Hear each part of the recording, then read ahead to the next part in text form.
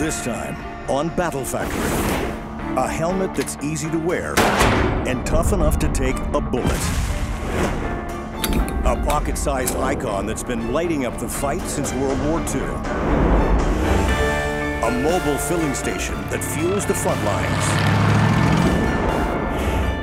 And a simulated explosive that trains the mind for war.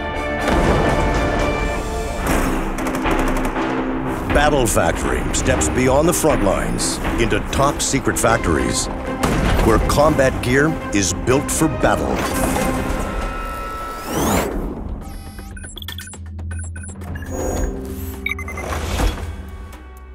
When these delicate snowflake shapes are pressed together, they'll form a piece of headgear that's comfortable enough to wear to war and tough enough to take a bullet. On October 3rd, 1993, a squad of U.S. Special Forces rappelled out of two Black Hawk helicopters onto the streets of Mogadishu, Somalia, in an attempt to seize two enemy lieutenants. The operation went south when the Somalis shot down the choppers and stranded the forces in an overnight standoff that inspired the movie Black Hawk Down. The Special Forces ops were willing to risk injury or worse rather than wear the uncomfortable Army-issue helmets that blocked their vision and messed with the communication system. So instead, they wore hockey helmets to the firefight. U.S. casualties were high. A plan was put into effect to design a helmet that soldiers could wear that would protect them in situations like the Mogadishu standoff. By the time troops shipped out to Iraq, the Special Ops helmet had been transformed into a ballistic helmet with mobility, visibility, and comfort.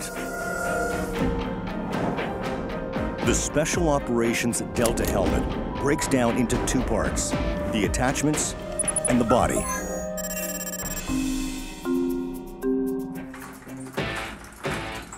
The helmet is made from a synthetic plastic material called aramid.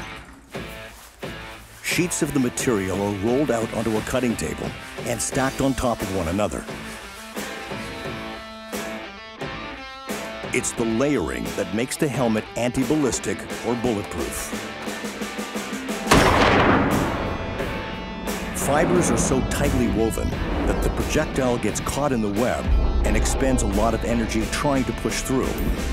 More layers means more protection.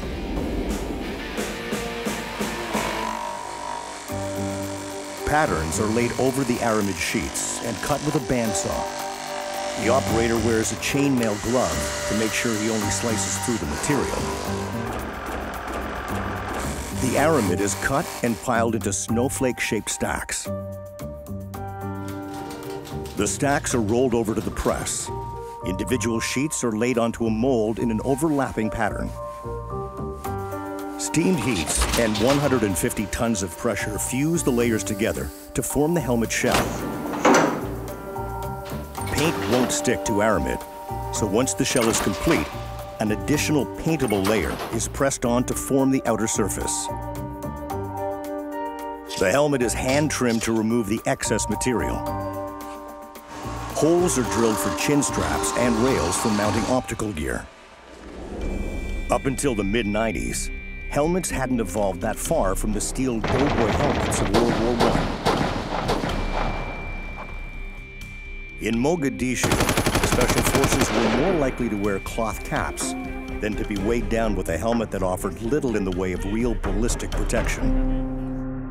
When they did wear helmets, they were likely to be $40 adjustable hockey helmets to protect them from banging their heads, not stopping a bullet. So a helmet had to be developed that offered the same comfort as a hockey helmet, with the ballistic protection and utility of combat gear.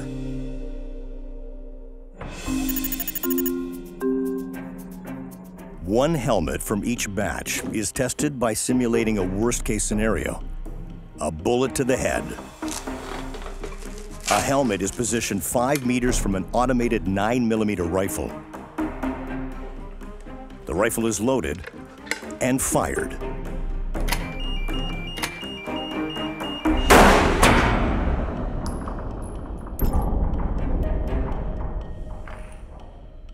A bullet travels at almost 440 meters a second directly into the helmet.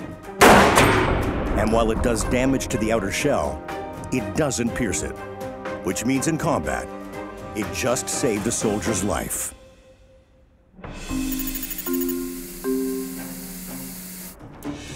Once the batch has passed the ballistics test, the helmets are trimmed and a rubber edging is applied. Now the helmets are ready for painting.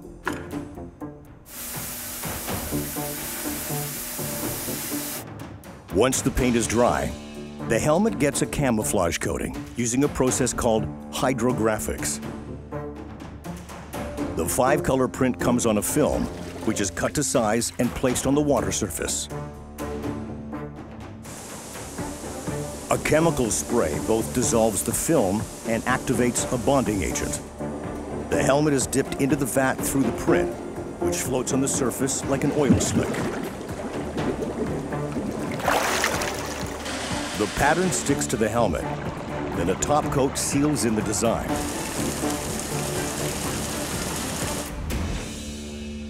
The inside of the helmet is fitted with an adjustable harness, neck pad, and shock absorber inserts.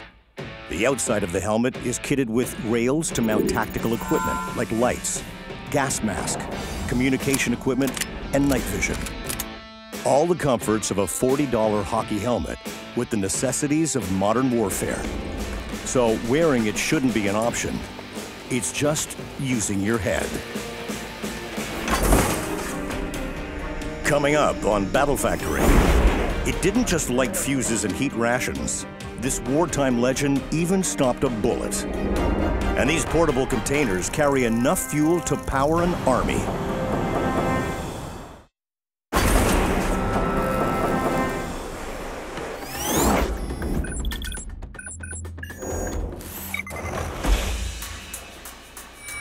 These ribbons of solid brass will get pressed into service as an icon that's known by its look, its sound, and its name, the Zippo.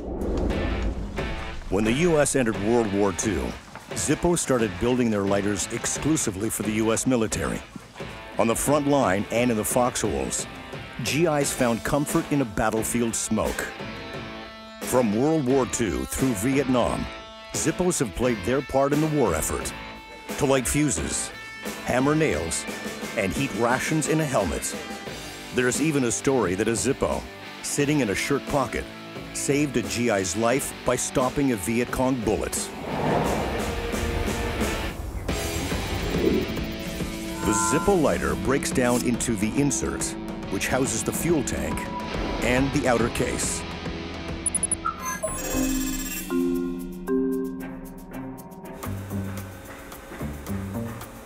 To make the outer case, 1-ton coils of pure brass are spooled out to a stamping machine, where 60 tons of pressure produce the lighter bottom.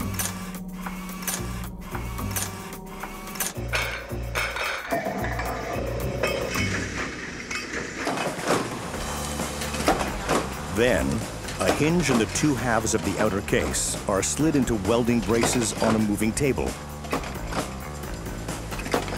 Next, an electrode welds the hinges to the case. The flip-top case is what gives the Zippo its distinctive sound.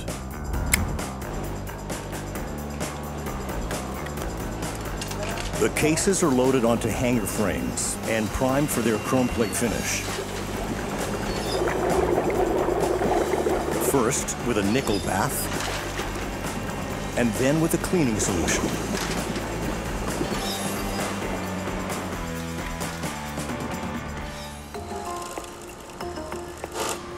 Zippo has a long tradition of specialty engraving, which makes the lighter highly collectible.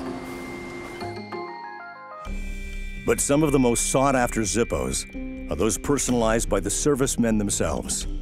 Called trench art, soldiers would engrave their names and messages on their Zippos.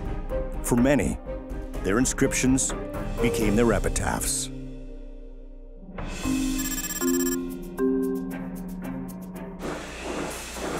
The insert is made from stainless steel and shaped in a die-cast machine.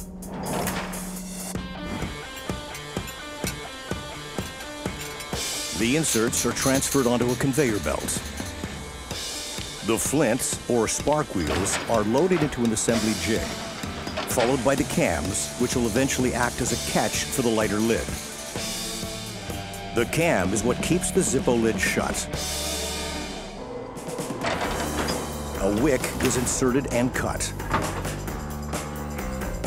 Then, all the remaining elements of the insert are added.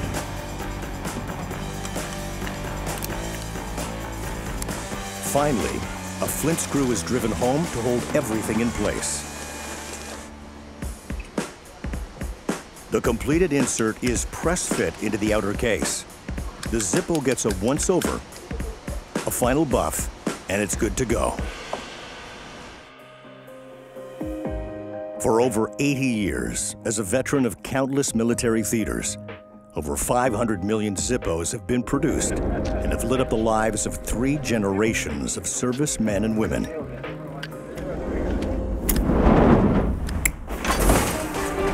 Coming up on Battle Factory. No matter where the fight takes you, these fuel containers can keep your motor running, and a simulated battleground prepares the soldier for the real thing.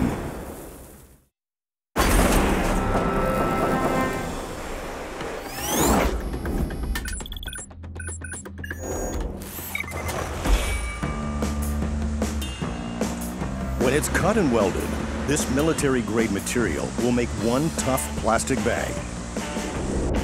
And it better be. It's going to carry 125,000 liters of diesel and jet fuel, enough to service tanks, jeeps, and planes, wherever the front line is drawn. In war, fuel becomes a target. How that fuel gets to the front line can make the difference between winning a battle and losing lives. In World War II, fuel was transported and stored in heavy metal barrels. When the barrels came under fire, they either exploded or all the fuel was lost. Now, there's a portable filling station that can gas up a tank in minutes and take a bullet without exploding. The mobile filling station breaks down into 2 parts: the fuel container and the pump. The military-strength pump will be housed in an aluminum cage to keep the machinery stable and protected. Once the cage is assembled, the pipes and hoses are fitted, the meter is attached, and the pump's engine is mounted into the frame. These military-strength pumps can fill a tank at up to an incredible 950 liters per minute. If this pump were used on an average car, it would likely take only 7 seconds to fill the tank. In the combat zone, fueling a tank has to happen fast, or they're sitting ducks.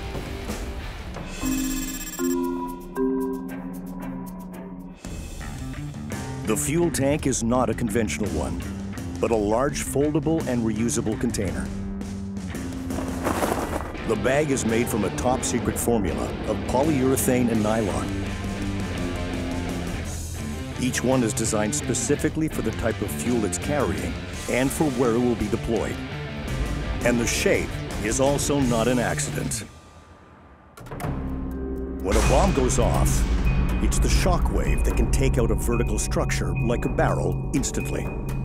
But with these low-profile containers, the shock waves run into little resistance, so they roll right off the top of the container.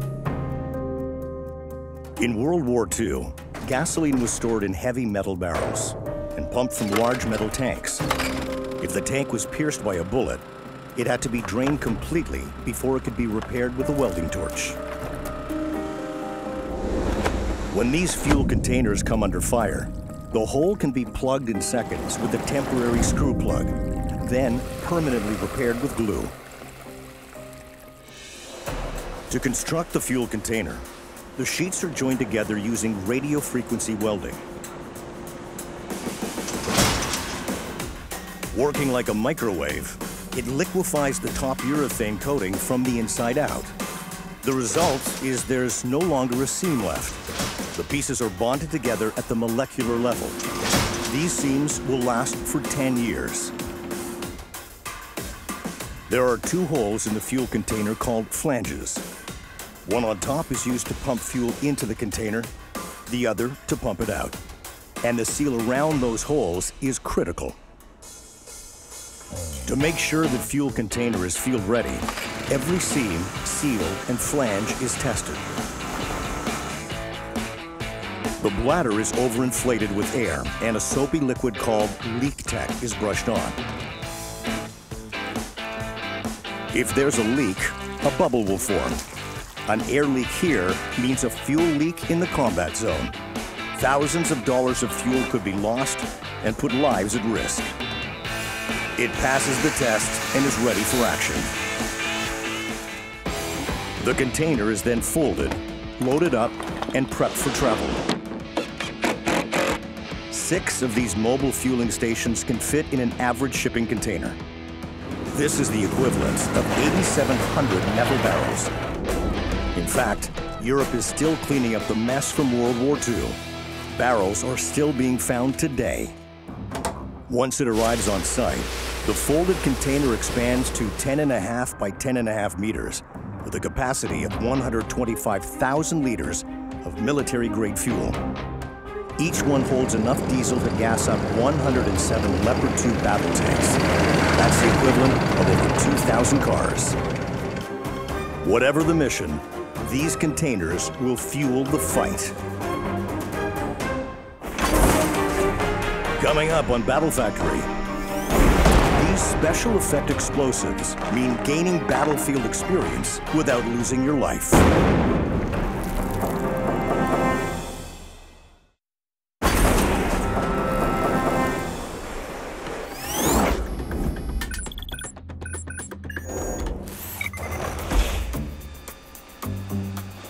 This aluminum bar is about to be transformed into a revolutionary training tool that could make the difference between life and death. Landmines and IEDs, or improvised explosive devices, are as lethal as they are terrifying. They've killed more than 3,000 troops and wounded 3,000 more since coalition forces landed in Iraq and Afghanistan in 2003. IEDs and landmines are often buried and triggered with a cell phone or remote control. Tough to spot and deadly. One wrong step could be your last. These surprise attacks cause panic and confusion. The first instinct is to freeze. When you freeze, you become a target and a liability to your squad. In the past, it's been impossible to mentally prepare for these deadly threats without putting the soldier's life in danger. Now, a military simulation special effects company has created the ultimate training tool. When detonated, they unleash a sensory assault without causing injury. A soldier learns to handle the sounds and smoke of an IED blast while keeping his cool and carrying on with his mission. Explosion effect simulators break down into 3 parts: CO2 cartridges, the remote control, and the canisters that generate noise and smoke.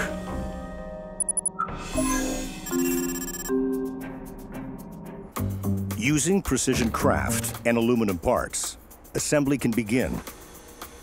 The first step is the burst disc, which seals the canister. This will house the special effects powder. It's locked into place with a robotic press. The components are pressure fit to complete the canister, and now work can begin on the remote detonation system.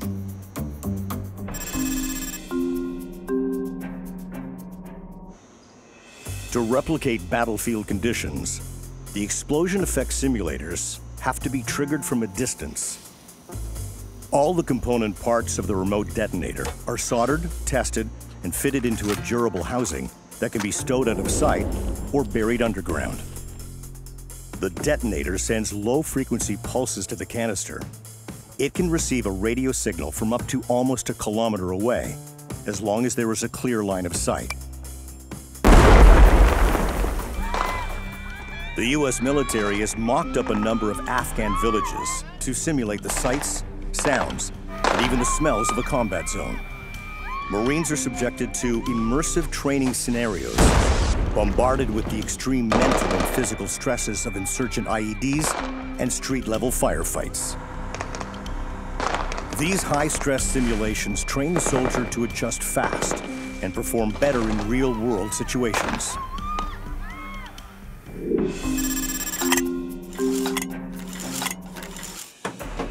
The trainer prepares for the field test by arming the explosive effect simulator. Each cylinder is filled with FX powder that will discharge a blast of smoke and a pressure cap that will produce an ear-splitting boom. CO2 cartridges are locked and loaded into the back of the canisters. On the training field, the explosion effect simulator is tethered to the receiver and hidden from sight. Anticipation and heightened response time can be the best weapons against an enemy when the rules of engagement don't apply. Learning to stay cool and maintain focus in a simulated attack psychologically prepares the soldier for the real thing. It could mean saving his own life or that of a buddy when he's in the chaos of battle.